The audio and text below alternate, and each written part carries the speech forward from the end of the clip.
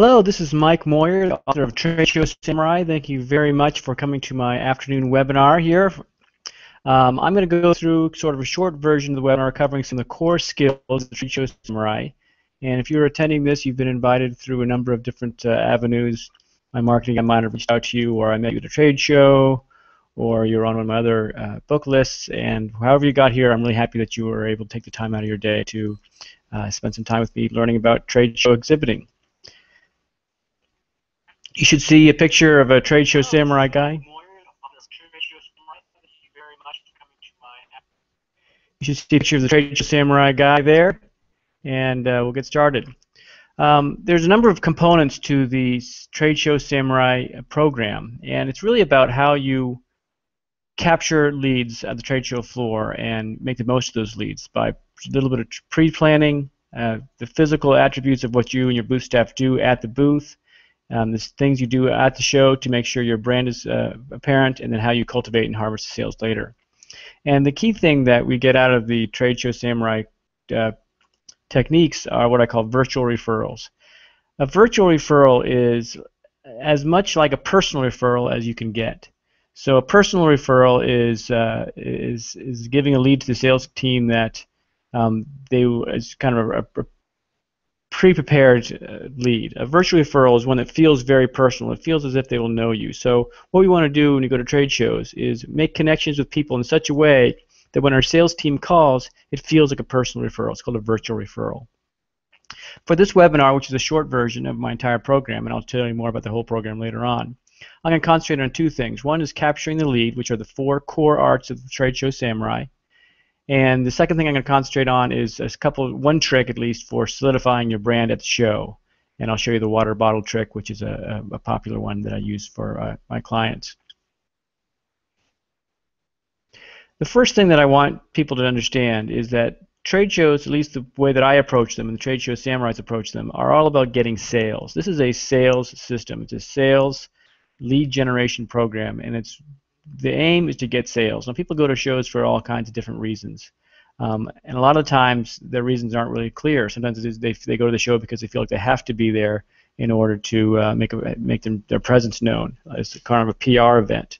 I'm going to assume that you want to generate sales and grow your business as a result of going to a trade show. Otherwise, you wouldn't be going to the trade show. So we have to be very respectful of our salespeople. And one of the things that I do as a trade show consultant is I rarely actually include the sales team in the booth. I usually use marketing people because I want them to spend their time on sales, either sales at the show, outside the booth, or sales at home, or giving them, most importantly, leads they can prioritize and use. So there's a concentration on sales here, making sure that the people get the most out of sales. The next thing I want to talk about is a qualified versus a qualifiable lead. Everybody wants qualified leads. A qualified lead is someone who has the budget, has the need, has the timing, has the authority, all the things that you want out of a good lead. You can't have a qualified lead unless you know the information about that lead. It has to be a qualifiable lead. You have to have the questions answered so that the salesperson can look at that and determine whether or not it's qualified. Not every lead you get at a trade show will be qualified, but unless you capture the right information, you will never know. So what most of the time we do is we give the salesperson a stack of business cards which are not qualifiable leads. They can't tell from looking at a business card if that person's qualified or not. Or we give them a Excel spreadsheet full of our electronic scans. Again, we can't tell from that list if it's qualifiable or not. So we need to give the salespeople something they can use. Trade show samurais typically experience a 5 or 10-fold increase in the lead generation at the shows. So it's no big deal if you hand someone 6 or 8 business cards. They can call them all. If you give someone 100 business cards or 1,000 business cards, there's no way they can prioritize their time, and it becomes overwhelming. And so many of those aren't worth anything. The salesperson gets frustrated and doesn't call any of them. That's a very common scenario. So what we're going to do is create a scenario where you're going to have qualifiable leads. We can rank order the leads in order of importance. So let's cut right to the chase and capturing the lead. Most of the time when we go to trade shows, we set the booth up, get our outfits on, get our hotel room settled, our transportation, get all those things, get our tchotchkes ordered, get all this stuff together, and we do very little planning on what we actually talk about in the booth. Shows I've been involved in my early days, There'd be a sales meeting at the beginning where we talk about some of our major products, but there was no effort put into what we actually do in the booth, how we engage people, and how we communicate. So the communication behaviors of what you do in the booth is very important. So capturing the lead is all about what you do in the booth. And there's 4 core arts of the Trade Show Samurai. The first one is called the art of engagement, which is getting people into your booth. The next is the art of intrigue, which is giving them just enough information about your company to be intrigued by you, but not so much that they know everything about you. At a trade show, it's much more important that you know about the attendee than they know about you. We have an instinct to tell people all about our company, how great we are, what kind of products we have, how fantastic it is, at the expense of learning about the attendee. But it's much more important you know about the attendee than they know about you, because you have basically the entire year to sell the attendee. You only have a couple days of the show. So your goal is to learn as much as you can about the attendee and be asking them the right questions, which brings us to the art of inquiry. The art of inquiry is about asking the right questions at the right time to the people that are attending your exhibit. The last part is the art of disengagement, which is actually getting rid of somebody so you can move on to the next person. On the trade show floor, we want to spend 3 to 5 minutes tops with each attendee, and so we can move through them quickly. Even if the attendee the attendance is slow, we still want to move through people fast so it can be free to capture the next person. Especially if it's slow, we want to get that person out of the booth so we can move on to the next person and not miss any time. So it's very important how you get people out. And we're going to cover all of these in detail right now. And the result will be lots and lots and lots of qualifiable leads, a great big list of leads that you can rank order for your sales team and tell them what they need to know in order to be successful. I'm going to use a case study loosely based on a client of mine. The company this is a made-up name. It's called Freshlight. And I'll talk about what this company does throughout the presentation, but the basic overview is that they make filtration products, air and water filtration products for both commercial and household use. And this is an actual case study that I've used over the years, and it makes a lot of sense to people, so I use that as the case study. The art of engagement. This represents a 10 by 10 inline booth. This dotted line here is what I call coastline. It's the part of your booth carpet that meets the carpet of the aisle. So on either side of this booth there will be other 10 by 10 ugly booths. Yours is going to be a nice, clean, simple booth, no tables and chairs, you don't need to sit down, not a lot of displays, a simple backdrop to make you look good. The more clean and empty you can make your booth, the more space you'll have to capture leads. Don't resist the urge to bring a bunch of stuff and tables and chairs to sit down on.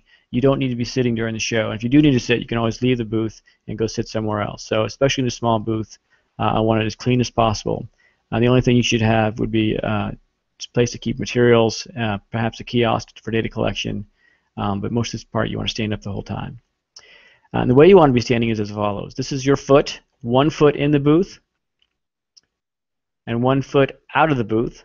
This is the stance. You're standing angled towards the aisle, looking for attendees. Now this is going to give you a good 10 feet of space in which to engage that attendee. If they keep walking by, you can walk backwards and capture them. Of course, these feet are a lot bigger than you would on a 10 by 10 booth, but just for demonstration purposes, that's what I got here. You're scanning a 10 to 15 foot area out in front of you, and here are our attendees milling around the show, trying to avoid eye contact, looking around for something interesting. And you are going to be standing there, and you're going to look at people as they walk by, and you're going to try to make eye contact. Eye contact is critical. Eye contact is everything. When you make eye contact with them, you see someone's eyes, you want to acknowledge them and smile. You don't say anything. It's too far away at this point, but by acknowledging and smiling, they're going to respond to you, usually by stepping towards you. As they step towards you a couple times, at 5 feet, when they're 5 feet away from you, you actually want to speak to them. And what you say is a very, very important next step. And you should plan that, and I'll show you how to plan it right now. This is called the Battle of Bonsai. The bonsai is a little tree, and we're going to use a little tree branching technique to figure out who it is that we're talking to in a very short period of time. And this is how it works. The first thing you ask them is, do they carry your products? Do they carry Freshlight products? In this case, this company was a startup company. They said, why would I ask that question? No one carries our products. We've never sold in the United States before.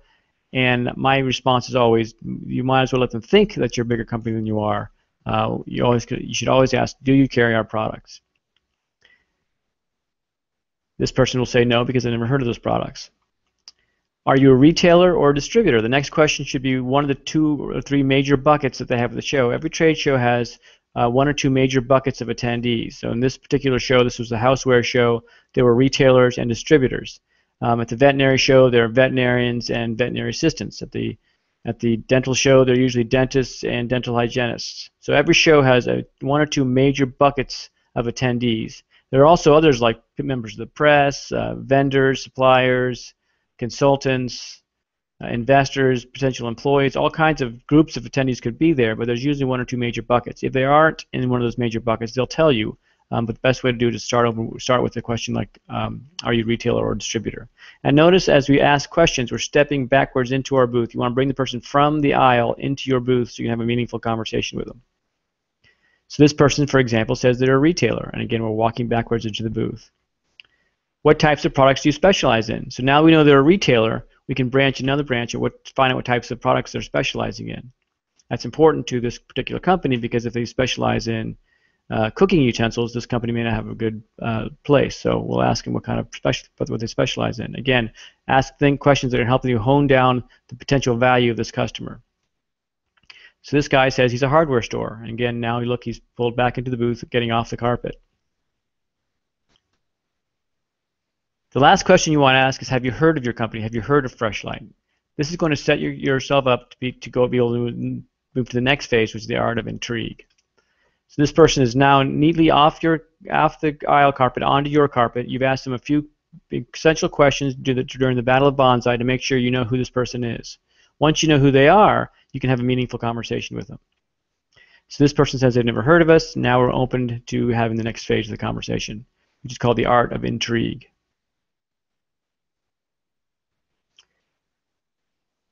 The first step of the art of intrigue is to give them what's called a hook. In this case, we use the phrase, we make a light bulb that cleans the air. It didn't matter that this company made water filtration products and air filtration products and carbon products and all kinds of different products. What mattered most is they had this kind of quirky product that was very unique, and this helped us sink the hook into the attendee and really get them interested in who we were. So if there's something interesting about your company, and I hope there should be something interesting about this company, your company, you should be able to express that very quickly in a way that's intriguing to the end user. So all this stuff is pre-scripted and pre-planned, so you know exactly what to say, and everyone in your booth is using the same methodology. And they're going to ask a very logical question, really, how does it do that? Which might have been the question that you were thinking when I posed that question I told you about that product. It's very logical that someone would want to know how a light bulb can clean the air. This opens the door for the art of intrigue.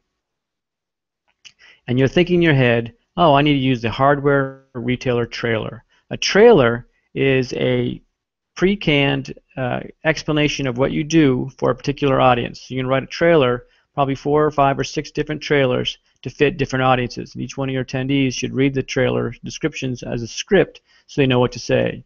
So each audience will have a very specific set of things to say. So in this case, you would say, the light bulb emits anions, which are ions similar to those emitted in nature by waterfalls. The anions cancel out ions that cause odor, smoke, germs, and allergens in the air.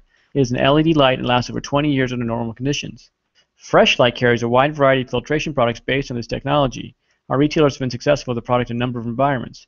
Hardware stores, this is a hardware description, hardware stores have historically been our best outlets. They find they fit nicely in both lighting section as well as air filtration. Customers are excited about the product because it has benefits of an air purifier at a much lower cost, about half that of an average filtration system. Plus, it fits into an ordinary light socket, saving space. So we've delivered a very intriguing trailer to this person that's going to make them want to learn more. We haven't told them all about our company. We haven't told them about our water filtration and everything else because it doesn't really matter they know that. What matters is they're interested in telling us more about themselves, not that we're going to talk more about ourselves. So the question the person might have was, does it really work? Every time they ask a question, you should know in advance how to answer that question. You can sit down in advance and think about the questions people might ask and come up with answers for each one of them. So this person, our trade show samurai, is prepared to get that question. They go, the does it work question. We anticipated that people would ask that question, so we planned a pre-canned answer. Again, part of your script planning for the trade show is to have pre-canned answers so that your your trade show samurais can keep to the point, stay on track, and move people through very quickly, but give them satisfying answers. So in this case, the person's going to say, the trade show samurai would say, absolutely. It creates an effect similar to what you might experience standing next to a waterfall. The clean air is created by the same reaction. We have a number of videos on our website showing the bulbs clear out a smoke-filled room. It's amazing. I'd love to get some additional information about you. Do you have a minute to answer a few questions about your store? Again, you're always bringing it back, and by having the pre-canned answers, you can bring things back to the attendee. So this person says, okay, so he's ready to answer some questions. This brings us to the art of inquiry, asking the right questions in the right order to the right people. The first step in the art of inquiry is to sit down with your team, your sales team, and decide what's the perfect ideal customer. What is your wish list? What would you wish for if you were going to close a sale right away? The easiest low-hanging fruit. You want to define what that means. So in this case, the Freshlight folks thought that they want to talk to owners or buyers of hardware stores that carried filter, allergy, and light products. They were a stocking dealer and had more than 10 stores. So that was the ideal customer for them. If they were a housewares store, they'd be a little more difficult to sell to. If it was 60 or 70 stores, there might be more of a bureaucracy. If there are fewer than 10 stores, the company may not be willing to take risks. If they were a website that didn't stock, they didn't want them. So the ideal customer was this one. Now, it would be nice for them to sell Walmart or Target or Kmart, but they knew that was a difficult sale, so they're going to still pursue those sales, but this was the sweet spot. So we had to capture this information, if nothing else, about this customer. So we created a lead card. And if you do nothing else for your trade show, and you ignore everything I say today, please ignore this. The lead card is by far, without a doubt, without exception, the most valuable tool you can have on the trade show floor. It is a critical piece of trade show equipment and is always the number one thing people overlook. You might have a scanner, you might have a fishbowl, whatever you do, have a paper-based lead card. We can always make an electronic version too, but the paper lead card is going to be your fallback on whatever happens. It's going to force you to think about what goes on. I actually have a lead card here that I can share with you. So if you look under pop-ins on your sidebar, you should have a little link there for the lead card. So here's how the lead card works. There's a lead card template that I just shared with you. The lead card captures information about the individual, and then it has these important points that you want to capture during the show built in form of a checkbox. You can check off the pertinent information. This is going to help make your lead qualifiable. So let's say this one is filled out. So here we got Mike Moy from Samurai Ace Hardware. Got his email address. Oh, look, he's the owner. We check that off. He's in charge of purchasing and management. He's a chain. They carry air filters, allergy, and lighting products. They have 10 to 20 stores, and they're a stocking distributor. If I pass this off to my sales team, the sales team would be super excited about it because it's exactly what they want to find. I don't have to worry about whether or not this is a good lead or not because I know exactly how good the lead is. So the sales guy gets it, he scrolls down, he sees the notes that I wrote. These guys have a special allergy section in the store, which is right next to the air filtration section. They have 11 stores in California that do a high volume in air filtration. I've also checked off my initials, so if you want to do a contest with your samurais in the booth, you can count out how many leads they captured by them checking off their initials. I also checked off Hank. Hank means this is a hot lead. Hank, Will, and Carl stand for hot, warm, and cold.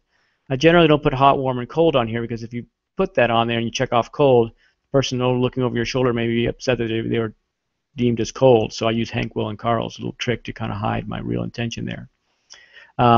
But this lead is an excellent lead. The salespeople are going to be really excited about it, and the more of these you can collect, the better. Now, if this wasn't a very good lead, that would be good too, because the salesperson could deprioritize that person, and they could rank order that person and call the bad leads when they have the time, but the good leads right away. You can also use an electronic form. iPads are good for this, of course, if you have enough of them and the internet's working and your technology doesn't break and you have enough iPads for everybody, you can use an iPad form. Again, the key is to create check boxes and check marks so you can just check off things very quickly as you go through it.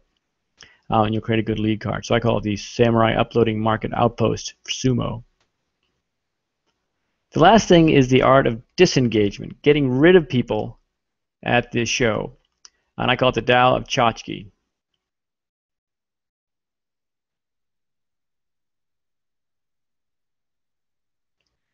Most people bring a certain amount of this stuff to trade shows, and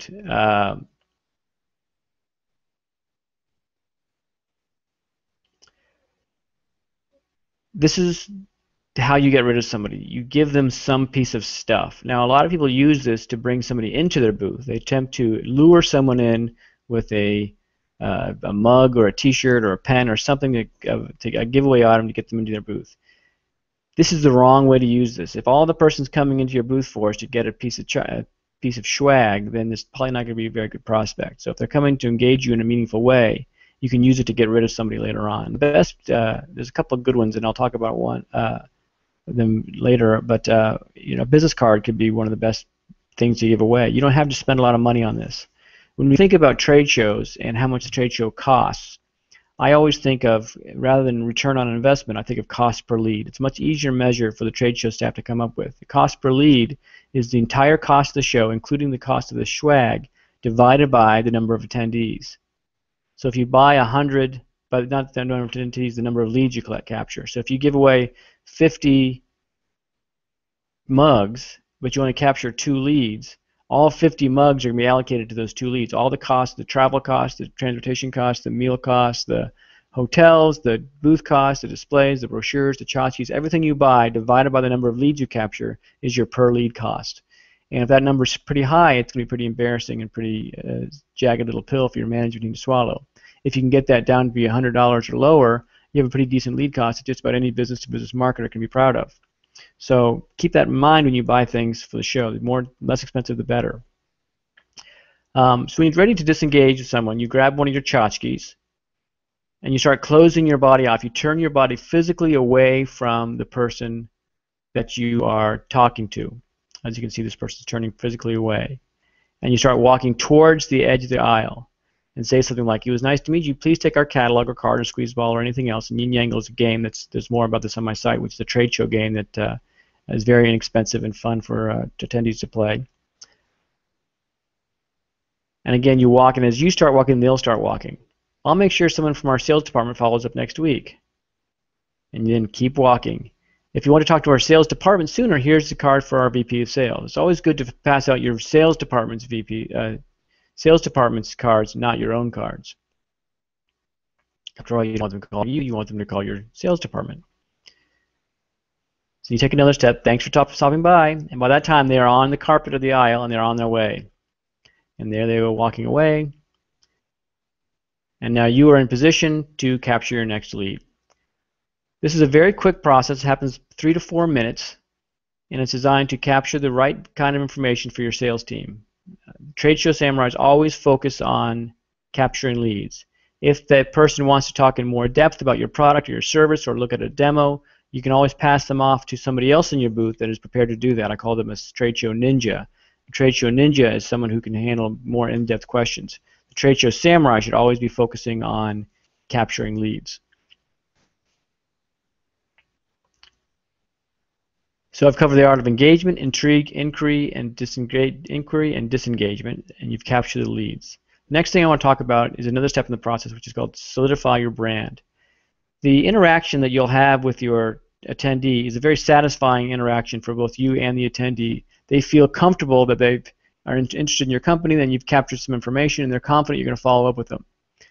And they've sent on their merry way. You're respecting their time as well as your own. However, you're going to want to remind them that you exist and remind them that you're someone who is important. So getting some visibility at the trade show is important. And I call these things sponsorships and flags. I'm going to show you one technique that I've used with a lot of success at shows. The key to making a flag visible is to make it visible, frequent, and positive. So you want lots of interaction, lots of visibility on the show floor. You want them to see it a lot of times, and you want them to be a positive interaction. They want to think, "Oh, that's nice. I see it. It's a good It's a good interaction." So one trick you can use besides expensive sponsorships is what I call the water bottle trick. And this is a fantastic technique that's very inexpensive that you can do at your next show and be a hero among other exhibitors. And here's how it works. You go to Costco or you go to anywhere you buy water bottles and you remove the labels from the water bottles. Then you make your own label and you make it into a sticker and stick it on the water bottle. So now you have a customized water bottle. It was very inexpensive. You take a bunch of those early on before the show opens, and you pass them out not to attendees, but to other exhibitors. So you pass them out to your neighbors, your competitors if you want, anybody you want. Introduce yourself, say, hey, just wanted you to have a great show. I thought I'd bring by some bottles of water for you to enjoy during the show. What's interesting about this trick is people will keep the bottles of water out on their booth tables and desks and things during the show. So here's an example of a show that you have not been hit by water bottles. Here's what it looks like when they have your water bottles. And then they will take your water bottles and they will just keep them during the show, and you will have your logo all over the place. And this works incredibly well. It's very inexpensive to get your logo all over the place. So as attendees leave your show, they say, oh yeah, I was just over at Freshlight booth, I know them. They must be really big because they're all over the show and everyone's drinking their water. It's a simple trick, it works great, and it's a way to get visibility on the show floor without spending a lot of money. So those are the two things I want to cover in this short seminar. This is a half-hour seminar I want to show today. You've learned about capturing the lead and solidifying your brand. There are other components to the Trade Show Samurai process. One's called plant the seed, one's called cultivating your prospects, and harvesting the sales. Planting the seed is about how do you get recognition on the show floor on the day of the show using pre-show marketing techniques. I have some more techniques about solidifying your brand and a few other things that are available on my website. I also have written a book about trade shows called Trade Show Samurai that has a lot of the information that I cover in this webinar and others. And you're welcome to take a look at that as well. But at the end of the day, once you do those things, you'll get this virtual referral. So the call that your sales guy will have will be something like this. Hi, Mr. Prospect. I'm Joe Sales. Mike Moyer gave me your name. He said he talked to you about Freshlight in Boston, and you mentioned you were looking for some innovative products for your stores. Mike and I have talked a little about your needs. We think you might find our service interesting. So what you've done is you've given your sales team a great lead they can follow up on in a meaningful way and have success with the program and have a successful interaction. So it's not like a cold call. It's a very warm virtual referral is what I call it.